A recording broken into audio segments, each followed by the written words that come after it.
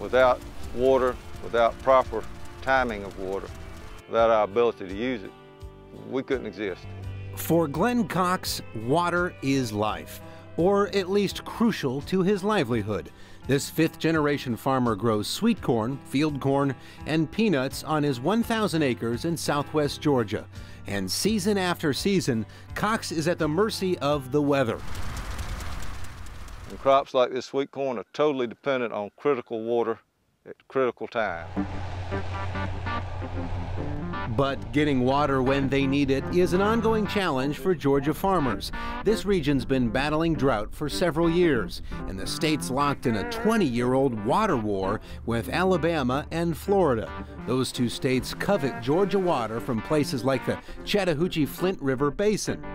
That water forms the Apalachicola River in Florida and also flows into Alabama to help irrigate crops, generate power, and protect freshwater ecosystems like the Apalachicola Bay off the coast of Florida.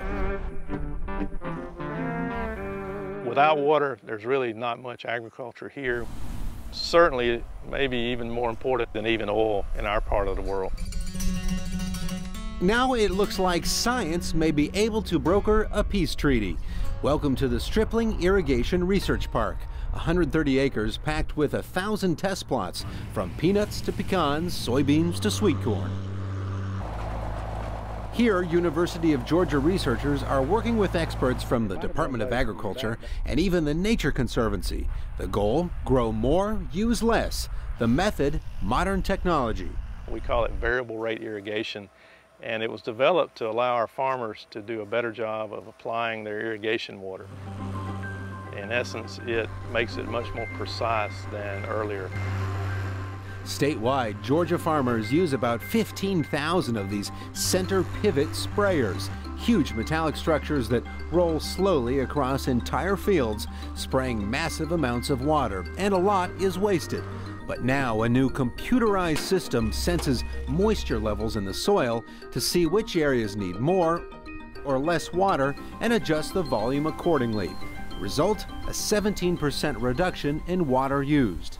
In Georgia, there are approximately 15,000 center pivots, so if we equipped maybe just 2/3 of those, let's say, with a system like this, we could save billions of gallons of water a year.